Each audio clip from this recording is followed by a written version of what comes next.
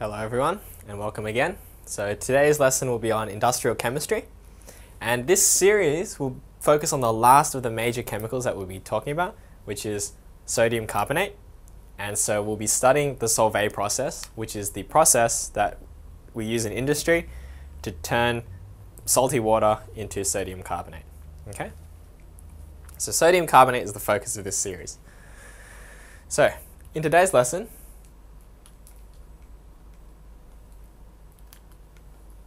we have a focus on sodium carbonate. Okay, so what is sodium carbonate? What is it used for? And how does it operate? So, firstly, we need to know what the raw materials of sodium carbonate are. Okay, so what raw materials do we need to actually make this sodium carbonate? So, similar to NaOH, one of the major raw materials from sodium carbonate is brine. So, brine is just concentrated NaCl solution. Okay, so it's just a concentrated salt solution. So there's our salt. Other chemicals that we require for the production of sodium carbonate is ammonia. So we need ammonia. So remember the Haber process. So ammonia should jog your memory about the Haber process.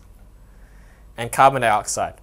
So carbon dioxide can be created from the decomposition of calcium carbonate, or we can, if we have a brewery nearby, so a beer manufacturing site, we could use the carbon dioxide from that. Power plants and things like that, we could also use carbon dioxide. So it's just carbon dioxide. Any carbon dioxide will work. So what are the uses? What does sodium carbonate actually do for us? Well, in industry, it has lots of uses. So manufacture of glass is probably its biggest use. So sand, as you know, is silicon dioxide. Sodium carbonate and limestone, which is calcium carbonate, are mixed together and heated to produce glass, which is a mixture of sodium oxide, silicon dioxide, and calcium oxide. So when you mix the three together, you get glass.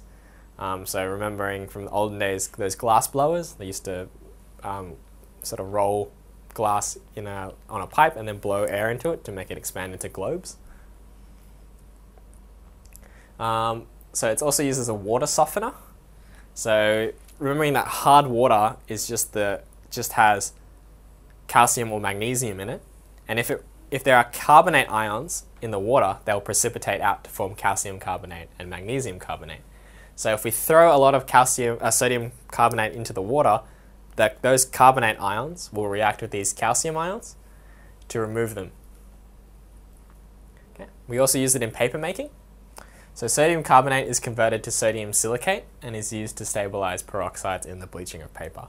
So it's just used as a stabilizing agent in paper production. And it's also used in detergents, again, as a water softener. Okay. On the topic of detergents, also was used for a brief period to make soap. So similar to sodium hydroxide, it could be used as a soap as well. It's also used in pharmaceuticals, not for any other reason other than to fill out tablet size. So you can use it to fill out tablets or to act as a foaming agent. So those sort of aspirin things that dissolve or fizz usually just have sodium carbonate in it, and that's the fizzing agent. So sodium carbonate can also be used in the refining of aluminium. So finely divided bauxite is fused with sodium carbonate, and it's dissolved to form sodium aluminate, and it leaves behind the Fe2O3 and silicon dioxide impurities behind. So it can be used to help sort of lower the energy costs of refining aluminium as well. Okay, so question 1, list some uses of sodium carbonate. So we went through a lot of them already, so hopefully you'll remember them. So one is the manufacture of glass, so it's called soda glass. It's used very frequently. It's used as a water softener because of that carbonate group at the end. The carbonate reacts with the mineral ions to form precipitates, softening the water. It's used as paper making to stabilize peroxides. It can be used as a detergent. Making pharmaceuticals, remember to sort of fill out a pill, also to create foaming, that foaming action. And also used in the refining of aluminium. So why would sodium carbonate be used as a water softener? Well, hard water is caused by excess Ca2+ and Mg2+. Okay? By adding Na2CO3, which is sodium carbonate, since it's soluble, the Ca and Mg ions can be precipitated out of the solution. So here's an equation. Ca2+ plus CO3 2- gives you CaCO3, which is solid, as you know, calcium carbonate. Now this has the effect of removing calcium and magnesium from the solution, and thus softens the water, as I mentioned earlier. Okay, so because it removes, it takes the Ca2+ out of the water and becomes solid, we essentially soften the water. Using appropriate chemical equations, explain why Na2CO3 is added to pool water after chlorination. It's a very interesting question. So if for those who have pools, you should know that chlorination is used to remove bacteria. So when chlorine is added to water, it tends to make the water acidic.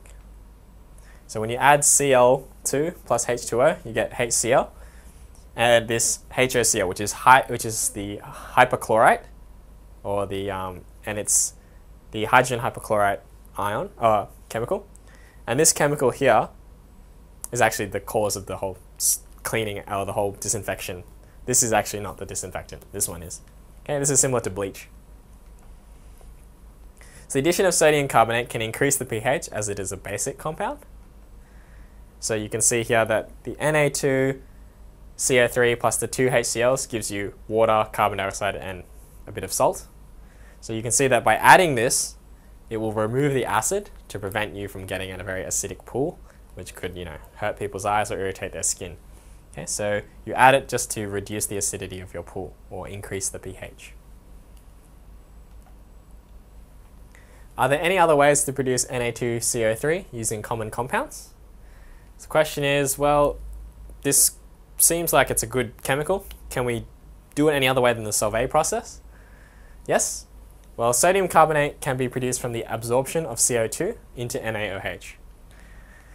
So what happens is you get NaOH plus CO2 gives you sodium carbonate. Cool, very nice. This method is used for controlling the CO2 concentration in labs.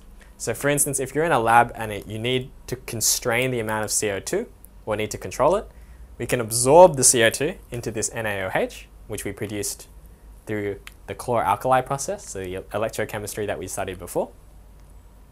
And we can actually absorb the CO2 and actually monitor the amount of CO2 in our lab. Now, some researchers I've seen are trying to use this to reduce the CO2 concentration in the atmosphere.